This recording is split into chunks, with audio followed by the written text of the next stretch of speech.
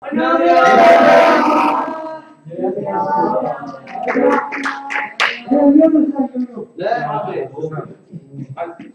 자, 반갑습니다. 네.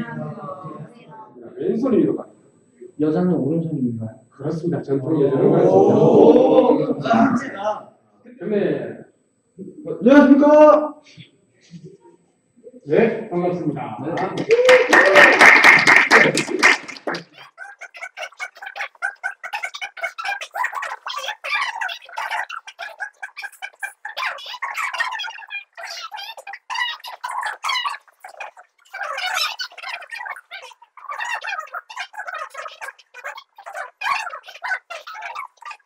오, 자, 지금 이거 땅에 닿는 분이 별로 없는데.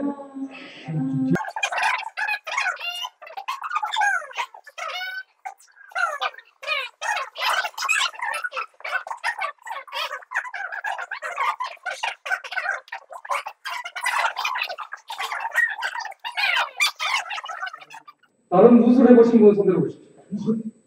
유치원이요. 유치원이에요? 네. 세 사람 빼고는 다 해보죠. 유치원 때 해도 이게 조기 교육이었으니까. 네, 태권도 했습니다. 태권도. 빨간띠.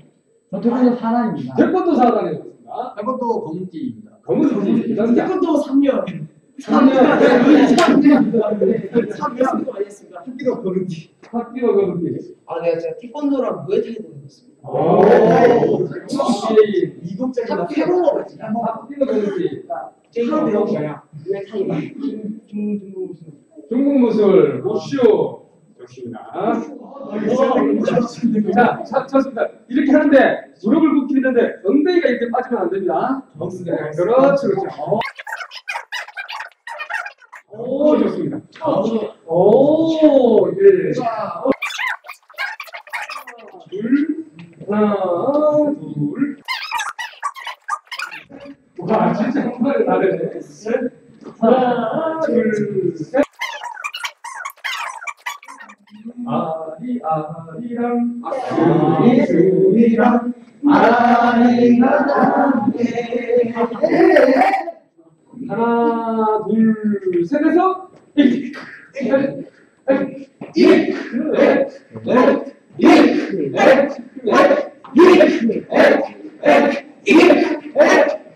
만약에 태권도식 차면 이렇게 찹니다. 네, 이렇게 차죠. 스탑. 절도가. 근데 택견에서는 허리 어떻게 하냐? 그렇지. 역시 태권도 산다. 허리 시작. 하나, 둘.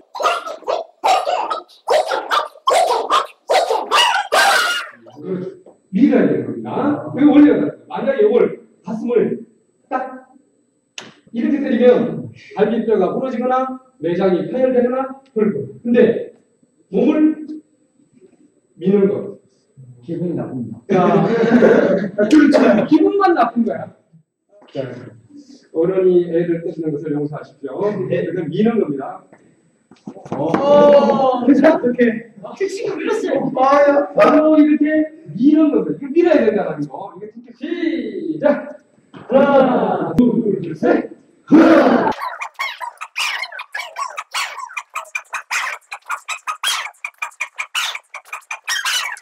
발을 똑바로 해서 그렇죠. 하고 저번은까지 하고 그렇죠. 네. 자, 그게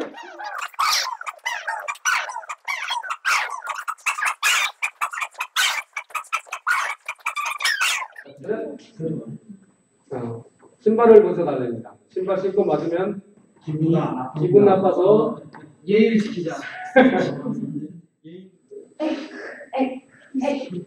연속되는 공격 기술들은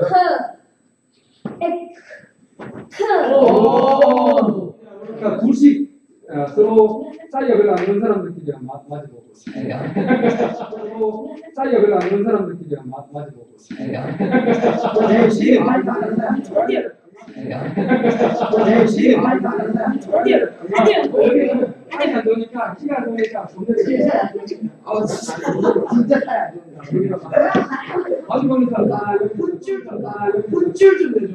짝짝짝 여기 짝짝 이렇게 해서 주시죠. 뜬 발표입니다. 자, 시작.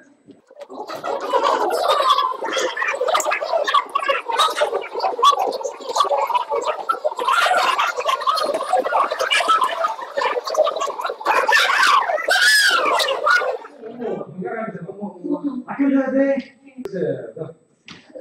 다시 대사 못하면 정말 제가 멋주 얼굴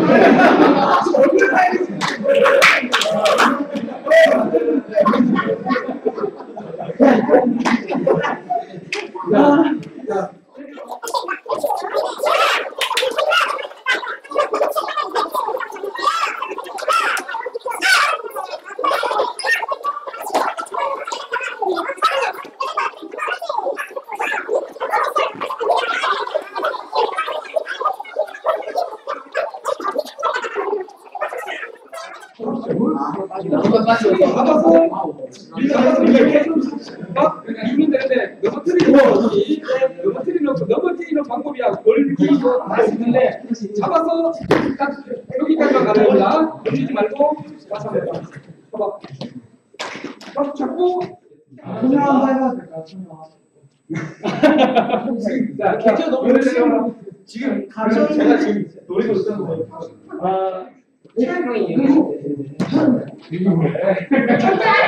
들어와.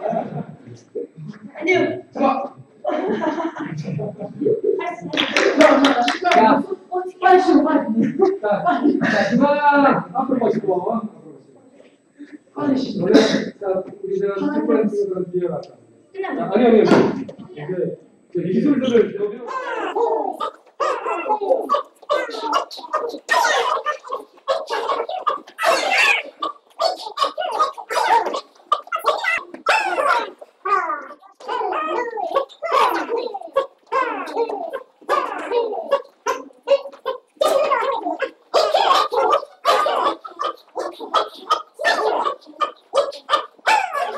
감정이 별로 안 좋은 사람.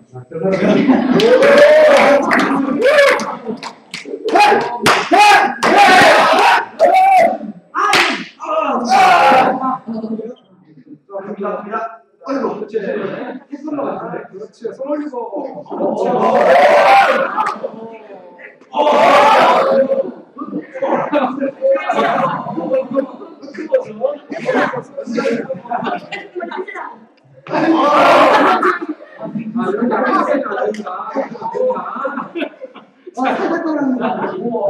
자, 다시 계속.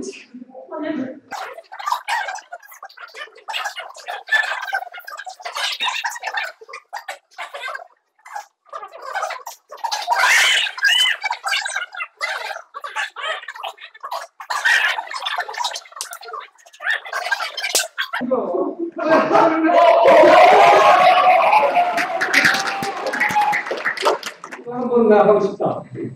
오!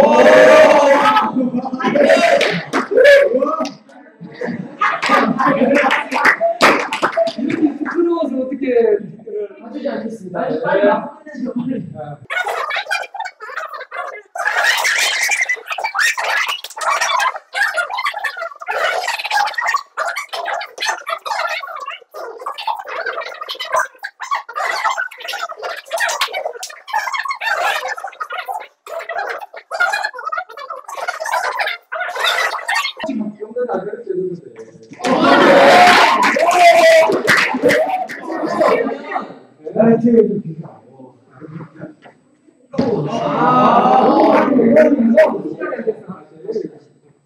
손으로 잡아.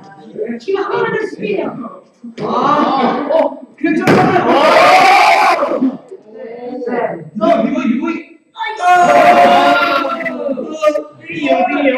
삐용삐용삐용. 네. 감사합니다.